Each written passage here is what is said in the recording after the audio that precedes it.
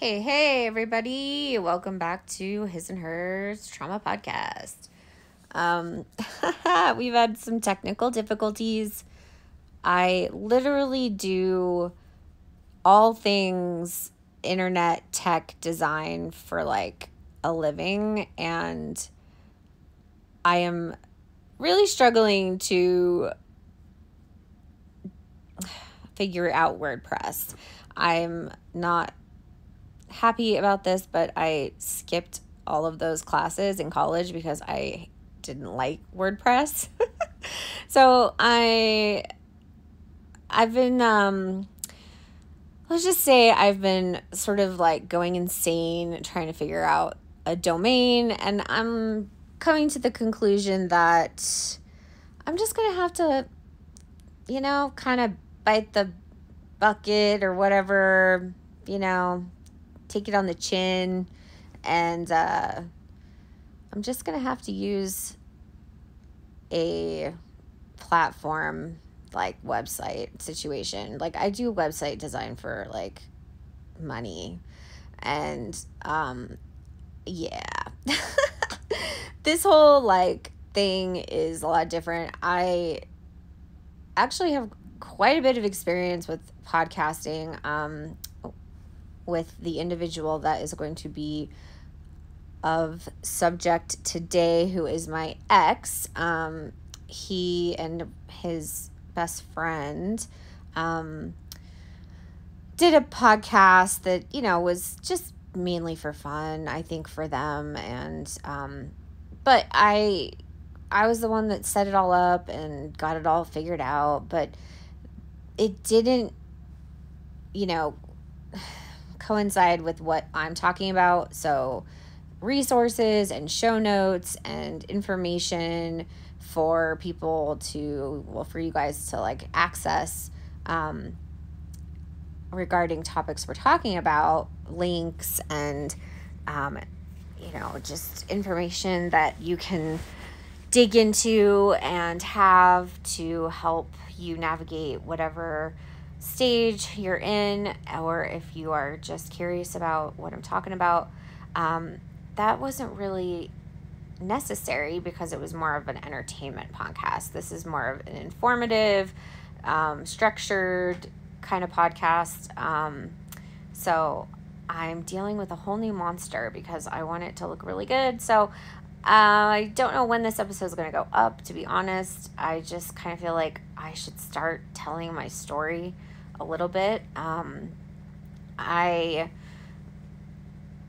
touched on my intentions with this podcast, which are to, help everyone out and be there and, have someone that you can relate to, and also my husband and his story. And I found his episode to be much more illuminating as to like what was going on behind the scenes. And I've been doing a little digging and listening to some other podcasts that deal with just basically like abuse in relationships, of all kinds. And I'm actually pretty shocked at how in depth some people go, and of course this is going to be as anonymous as possible, but I feel comfortable sharing my story, and I think it's important so everybody knows what I went through, and that it might not be what you went through, but that I'm definitely someone that went through a lot, like a lot. And unfortunately, so did my child. And I still have days where I'm really angry. So I was inspired by Russ over at Traumatized Podcast, and I love that podcast. If you are needing a perspective from someone who has complex post-traumatic stress disorder, he is awesome. And he also has ADHD like me. So I find him very relatable, and I think it's really important to throw that out there, that there is, a man out there talking about his experiences, being very vulnerable, and I really just find him to be inspiring. And that he recently told his story. So you know what? I'm going to do the same thing. This is going to be part 1 of, I don't know how many parts. I think it's important to be thorough, because of the layers of abuse are very, we don't talk about them. And I'm going to be including in the show notes a link to the domestic violence just sort of network, and it has a checklist on there. And the checklist is,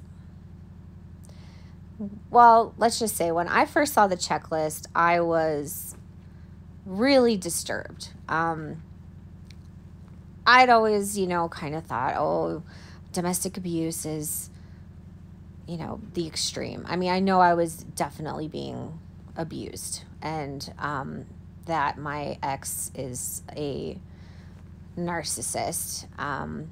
He's actually a self-proclaimed narcissist, and I also think he's kind of a psychopath. He exudes all of the criteria that narcissists tend to display in their lives, and he can hide it all he wants to. But I lived with the man for 6 years, and you can't hide when you're under the same roof. So Russ just did, well, I don't know if he just did, but he did a really great episode on what a narcissist is. And I will be, dang it, what is going on here? Sorry. I will be sharing that in the notes.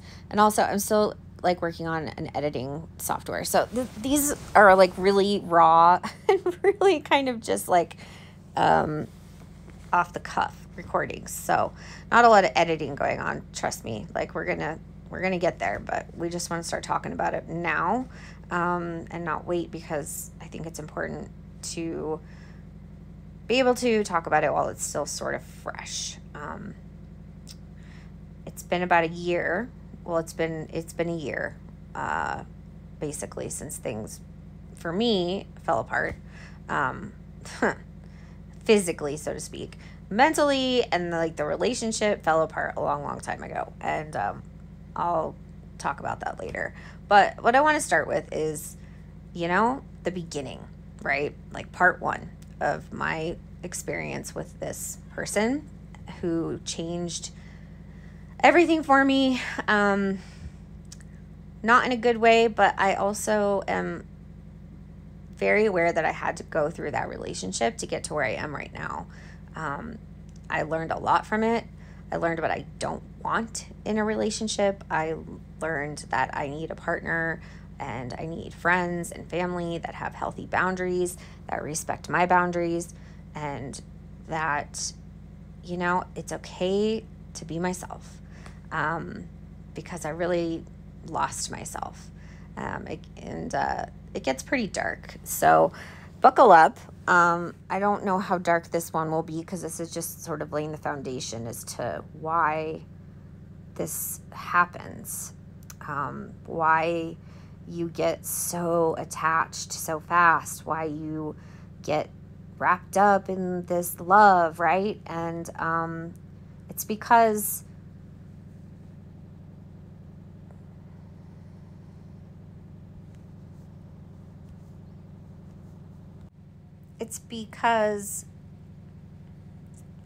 they're really good at what they do. So a narcissist is who I was dealing with. I do believe that my husband was also dealing with a narcissist, but it sort of manifested itself a little more slowly than mine did. I believe that I was met. I met a narcissist the night that I met him. And here's kind of just how this all went down. So, little backstory. I was married and I have a child, and I had, been separated from my ex-husband for a while, but it was hard, but we were making things work for our kid. And I was not happy in that relationship. And so I was really vulnerable. I wasn't happy because he was bad to me. He was never bad to me. My ex-husband was never bad to me. He never mistreated me. If anything, I have to take the credit for being the butthole in that situation, honestly. We got married really young and we were really good friends, but there just wasn't a lot of spark, and it just went on longer than it should have. But, we have a beautiful child together. We have good memories together. We are good co-parents. We're good, right? So that's also something I'll touch on too. It's like red flags when someone only has terrible, terrible things to say about all of their exes. And because that just is not the way life goes. We've all been there, done that, right? We've been in relationships that just don't work. No harm, no foul, right? Sometimes it stings, but it's not worthy of carrying around the energy. And that's kind of where I was at when I met my ex. I was feeling quite, confident in my decision, and things were going okay.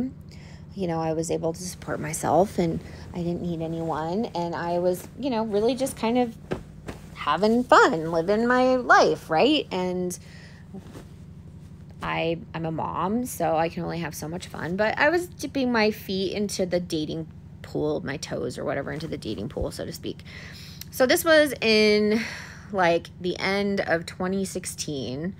And it was in the fall. And I'm just going to tell you how I met this person. And that it was sort of bizarre from the beginning. I had been sort of dating around, nothing serious, and I was in the process of getting this, half sleeve tattoo done on me and everything, and kind of embracing my freedom or whatever. And I agreed to go on a blind date with someone. And the guy that I was going on a blind date with showed up at the tattoo shop, and I just sort of knew it wasn't going to be a great date, but I agreed to, hang out with him. I'd paid for a babysitter, and I thought, hey, let's just see what this guy's about. Really nice guy. Just, it wasn't the good fit, but we ended up going to dinner, and then we walked down the street to a bar that I'd never been to just have a drink and, talk and hang out. It was pretty clear that, it wasn't going to be going anywhere, and but we were still having a good conversation, I would say. So we sit down, and I don't know, maybe 15 minutes into my cocktail, I accidentally bumped someone's elbow because these bar stools in this place were really close together. And I looked up, and he looked down at me, and I said, "I'm sorry, excuse me." And he just smiled at me. And I was like, oh, okay. This is a very attractive young man. I thought he was much younger than he was. And I just, thought that was it. And that wasn't it. He hijacked my date. He started to become the center of attention. He started talking to me. He started being very flirtatious with me. It was very obvious that he wanted my attention and only my attention. and that he would do or say anything and have no, awareness that I'm there with someone else, didn't care at all. And the conversation kind of lasted for maybe 30 minutes. And my date was like, let's go. Let's roll. And I had to get home anyway. And I was like, okay. And I looked back over my shoulder at this person, and he was staring at me and smiling as I was walking out the door. And I felt very strange because he was kind of making fun of me, but in this very weird flirtatious way. And it was a really cold fall night in November. And I turned to my date and I was like, was that weird? And he was like, I cannot fucking believe that guy. That was the most fucked up thing I've ever seen. He's like, I cannot believe how disrespectful he was. Like, I'm here with you.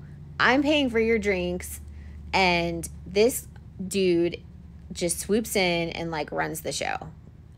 He was really pissed. And so I knew that, something was off. And I felt bad, and I just said, I had a really nice time tonight, get home safe, we'll touch base later.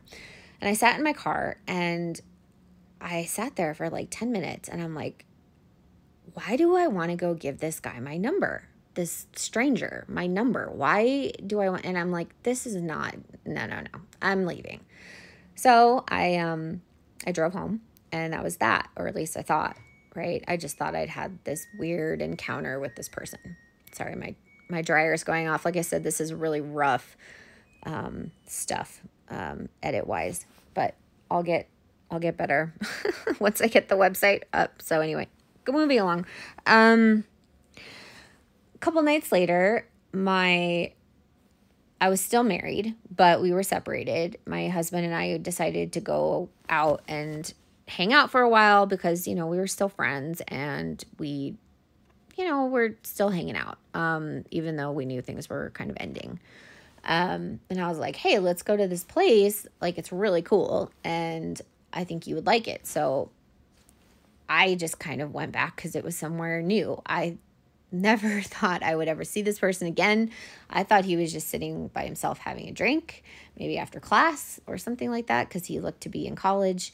And, he was really tall, but had a really boyish look about him. And so we got really dressed up. We're like, let's just go out and have fun. So I got my super duper, fun, party clothes on, and we went out and we had some drinks. And this was back when I was drinking. I don't drink anymore. So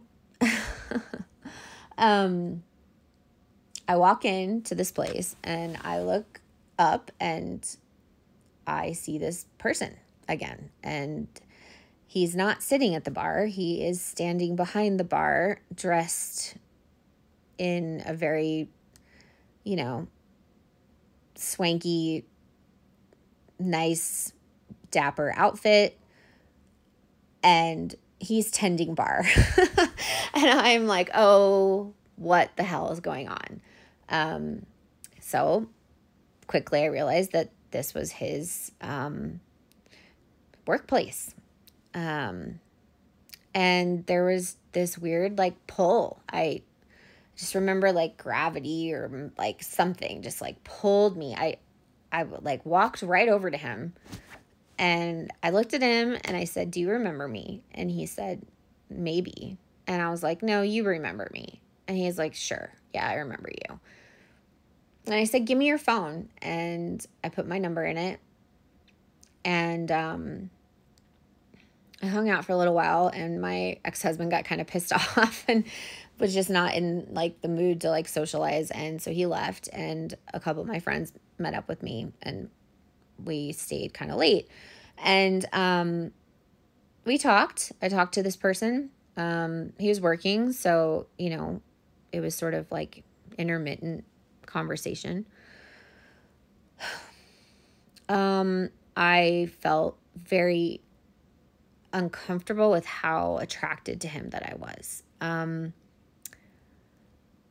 I had been in a marriage that did suffer in the intimacy department, and I was sort of coming back into my own, and I had been going to the gym. I'd lost, 80 pounds after I had my child. Like, I was looking and feeling really good about myself. I was, doing good. I was confident. Let's just say that. But I was like, why am I still here at this place by myself with this stranger? So I left with my friend, and he texted me and he said, if you want to hang out, we're all going out to like Waffle House or something. And I was like, I'm going to go home. And he was like, you're a jerk or something, but like, when can I see you? And I was just like, I guess when you're free. So we had our first date like 2 days later. And I remember the date very well. But what stuck out to me was that he was very open about the fact that he was good at dates. And he had to be in control of the whole thing.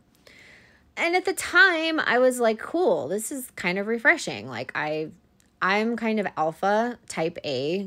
I've usually been, pretty self-sufficient, independent in relationships, and I crave that feminine feeling. Like, I really kind of, I'll be a little graphic here. Like, I kind of like a daddy type, and I was thinking maybe this person can handle me because I'm kind of, I'm not perfect. I'm stubborn. But I'm just, very matter of fact about stuff, and I like things done a certain way. So anyway, I kind of ramble a little bit. I'm sorry. I'll get better at that. We're all going to get better at this. So anyway, the first date was really good. Like, we kissed. We did all the stuff people do on really good first dates. We didn't go home together or anything, but it was a very good date. And I felt very swept off my feet, I guess is the way to explain it, in a way that I'd never felt before. It's like he said all the right things. I could see him studying what I was saying. I could see him just sort of like analyzing me and sizing me up and seeing all of the potential that I had to benefit him. And it was a bizarre feeling, it was really weird to be feeling so like, oh my gosh, that was like an amazing night. I was 33 at the time, I wasn't like a young lady. I've been there, done that. And I, was getting out of a marriage, and I was sort of not anticipating that feeling. So, we started hanging out, and we went on a couple more dates, and just, there was always alcohol involved. And I'm going to just go ahead and throw it out there that this man is an alcoholic, and alcohol was a big factor in the abuse that took place in our relationship. And I wasn't much of a drinker because I was, really like, I was just really focused on my fitness and being a mom. Like, I would, cut loose and have fun, but I wasn't a daily drinker. I wasn't a binge drinker. I didn't drink to, blacking out often, except for, in very dark times of my life. I think, all of us have coped with things in different ways. So I was not really, drinking a lot until I started hanging out with him. And, but, we weren't being like intimate with each other. And so I thought, well, okay, maybe he just doesn't like me. And, he seemed aloof, but like when I was not reciprocating his attention, he became very persistent. And I just didn't really like that. And I went on a couple dates with him, like I said, and we had fun. And it was like, it was kind of like dream. Like, I was really falling for this guy. He was saying all the right things, doing all the right things. I thought he had his life together, and I was like, wow, this is cool. But I was scared because it didn't feel right. There was something off. I couldn't, really explain it. So, there was a couple days where we had planned to go on another date, and I didn't hear from him. And so I was like, you know what? I think this is where I'm going to call it. And I ended up blocking him. I was like, I didn't sleep with the guy. We went on maybe 3 or 4 dates, and he never came to my house. He never met my kid. It was just very like fun, casual dating. But I had a feeling that like I wasn't prepared because I was very upset when I felt ignored. When we were supposed to have plans to go out. And it's really difficult when you're a parent and you need structure to just sort of be like, hey, I can get a babysitter in 10 minutes. Like, it doesn't work that way. So I blocked him. And a lot of my friends were like really happy because they had met him and they didn't like him. They were like, he is so full of himself, Chelsea, and he is so obnoxious. And I saw that part too, but I saw the other parts, and it was a combination of things. I can't really explain what I liked about this person. He wasn't the most attractive guy on the planet. He was, average. He was tall. I guess he's tall. He has that going for him. But he's very smart.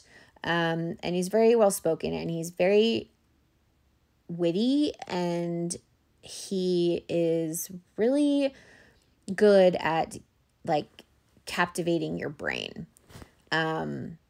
manipulating your brain, really. So, so I blocked him. And like 6 weeks went by, cause it was like January, cause it was around my birthday. And I don't know if I was bored or what, but I was like, well, nothing's really going that great for me. And my ex had moved out. So I felt like it was okay for me to be dating. Like, I wasn't crossing any boundaries. I was getting, I felt alone for so many years, which it will be the common theme here. I felt alone in this relationship as well, that I was pretty, ready for something. And I had told him that, and he really latched onto that. So I knew that I had maybe told him too much about myself. But I unblocked his number, and literally that night I got a text from him, and I was like, oh, wow, that's crazy. And it was a really, romantic, kind of like cryptic, like, we could have been something great, what happened, but like in the way that he would phrase it, which was sort of like, I don't know, he just reminded me of like an old Hollywood film, sort of. Before I got to know who he was, he exuded confidence and intelligence and just like well-groomed, well-spoken, all this stuff. Like, I thought he was a sexy guy. And so, this text he sent me like really got to me. And he's like, we need to have a second first date. And I said, okay. And we met at the same place we had our first date. And it went really well. It went as well as a date probably ever has in my life. It was probably the best date of my life, and I will admit that. So I was right back in it. We just fell right back in it. And it went really quick from there. Things started moving quick. So I was feeling good about everything. We weren't living together. We were, spending a lot of time together and really having a good time together. I did notice that he partied a lot, but like, I was kind of like in that phase too, a little bit. So I was okay. But, we weren't spending every night together. So I didn't realize how much of a problem it was. And, as someone who works in the bar industry, I just thought it kind of was like what he did at work, honestly. I didn't know it was like a necessity. Okay. So he really pursued me hard, like really hard. Like I know that he saw something in me that he really wanted.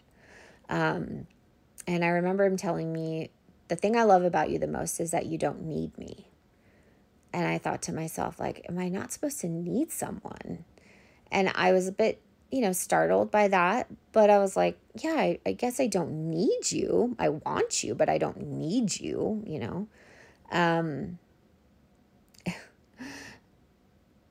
Fast forward, it became where he needed me, even though I guarantee you he will deny that.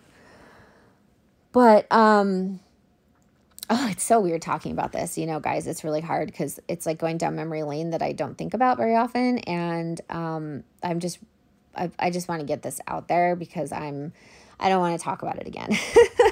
I'm still traumatized by this whole thing at times. So anyway, things went quick and we decided, hey, like, let's live together, but like, let's wait till like the summer. 'Cause it was, February, March by this time.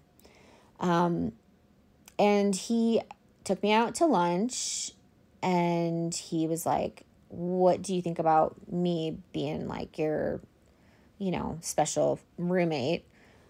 Like 1st of May. I was just like, May. Like we had talked about July.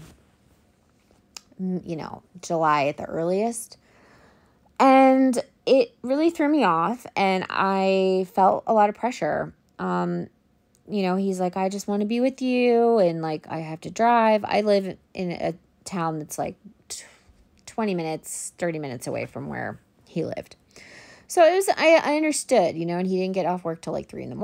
and I was like, okay, yeah, I get it. But I kind of was just like, oh no, like, I don't know. And, I was like, okay. And I don't know why I said, okay, I shouldn't have done that. Like I said, I was really gobsmacked by this person. So, he moved in May of 2017. And things were good for like a couple weeks.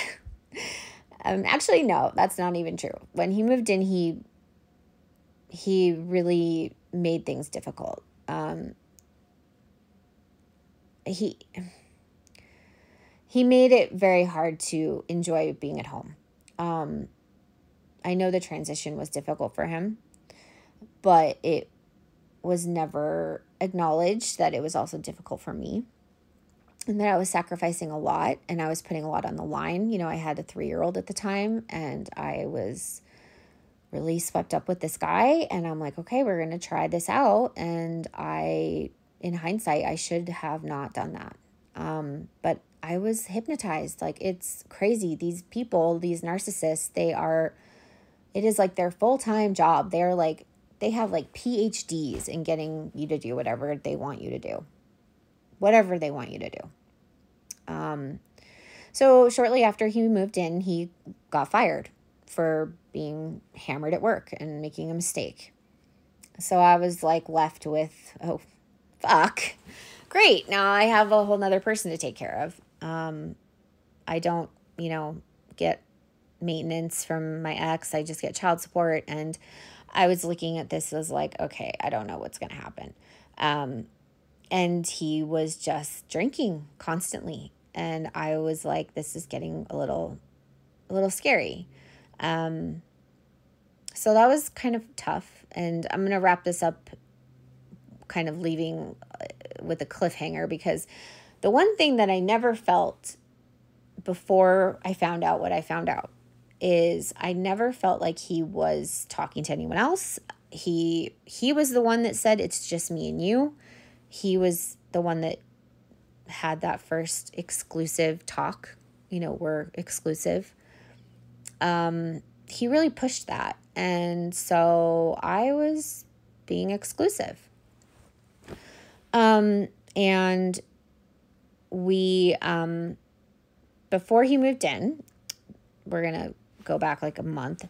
We went, to Arizona on like a romantic getaway to meet his sister and, his stepdad and just, get away for like a weekend. And his grandmother unfortunately passed away like the night before we were going to leave. And I remember saying, like, we can reschedule this trip. And he's like, no, it's fine. And he went out with his friends. And as far as I knew, he was just out having drinks and hanging out with his friends. I showed up to pick him up in the morning, and we went to the airport. And I was more in love than I could imagine getting on that plane. We had a great trip. Everything was awesome. I think it really pushed him to want to live with me. And everyone was impressed with me. I think that was also very important to him. I think they were like, wow, this girl's really, got it together. And I think he really found that to be important. Didn't realize that, like, life falls apart sometimes. So we came back and, we moved in together. And he ended up getting another job at another bar. And he left his phone at home. He forgot his phone when he went to work. And this was like 2 weeks after he moved in, maybe 2-3 weeks. It was pretty quick, this turnaround thing. Maybe a month, maybe it was a month. And, I was feeling a little weird about something. I didn't know what it was. And I'm like, I'm going to look through his phone. I did. I snooped. Okay. And because I felt like something was off. And I found something. I found that the night before we had gone on that trip to Arizona, he cheated on me. I'm not even going to say what he did because he doesn't consider it cheating. It was cheating, and it set the entire tone for our relationship. Really, it did. I should have thrown him out, and I even talked to the girl that this happened with because I knew her, and she had no clue that we were as serious as we are, that we were at the time. He acted like he was single, and I was really pissed. And I've been dealing with this drinking and this losing job, and it was just like my life just got flipped upside down immediately. And I don't think he acknowledged that at all because he just couldn't see outside of himself that he was actually, impacting my life in not a good way. And I reached out to his brother and his friend, and, they're like, we all think he needs therapy and all this and that. And I started to get concerned, and I was just like, oh, fuck, like I am fucked because where I live, you have to evict someone if they move in with you. And I was like, shit, he lives here now. Fuck, I'm screwed. And that's where I'll leave it for now. Because what happens next is going to be a condensed 5 years episode. It's just going to be, I'm going to focus on the behaviors, the patterns, the ways in which he stole my identity and left me as a shell of myself. And when I had nothing left to offer him, he discarded me very fast. Like, I've never seen someone leave so fast and leave everything behind in their lives. So I know it's not the first time he's done this. Like I said, guys, he's a pro. So that's the first episode of my story. It gets pretty intense. I'm not going to, be too specific on things, but I'm going to definitely get the point across that like shit hit the fan. So, you can look in the show notes below, and I will be linking that checklist for what to look for if you think you might be involved with a narcissist. There's many different kinds of narcissists. And also I'm going to be linking the domestic violence criteria website, and you will be shocked because a lot of the stuff that's on there, if you're with someone like I was with, he said it was just normal relationship stuff. And it wasn't. Okay? It wasn't normal. So anyway, thanks for listening. Thanks for sticking around. And I hope maybe just me being a little more transparent about, I'm going to share what happened to me. And then we're going to move on. We're going to move forward. We're going to move on and talk about where you go when you realize that you have lived through this or you are living through this. And I also would really love if you guys would reach out and contact me if you would like to talk about your story and share your story. I don't think that there is enough, support out there. And we are a village of survivors. So I'm sending a ton of love to everyone, and I hope everyone is safe and sound and has, something positive going on in their day today. With that, I will let you go, and I will come back with part 2 whenever I have some time and I figure out this website stuff. Wish me luck. Okay. All right, guys, take care, and thanks for tuning in.